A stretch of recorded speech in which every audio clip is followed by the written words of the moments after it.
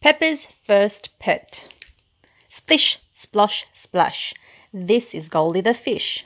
Goldie is very special. She is Peppa's first pet.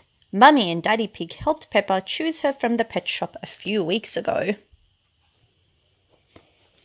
Today, when Mummy Pig feeds Goldie, Peppa notices that Goldie doesn't look happy. "Mummy, Goldie isn't eating her food," cries Peppa.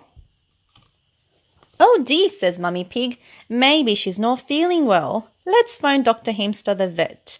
Dr. Hamster says they should bring her to see Goldie right away." "Let's take the bus," says Mummy Pig. "Beep, beep. Oh, look, here it is."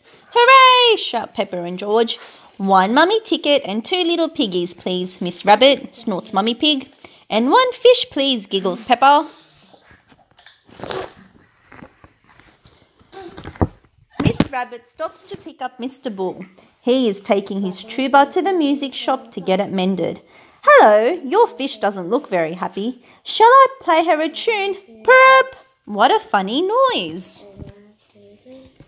Next, Madame Gazelle and her friends get on the bus. "Hello, Peppa. Oh, is your fish poorly? Let's sing a song to cheer her up. The wheels on the bus go round and round, round and round, round and round. The wheels on the bus go round and round all day long." At the vet, when Mummy Pig puts food in Goldie's bowl, Goldie grins and eats it all up. Maybe Goldie was bored at home.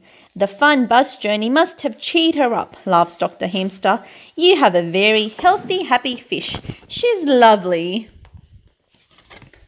Peppa is very happy. "Mummy, it must have been the music and singing that made Goldie better," she giggles.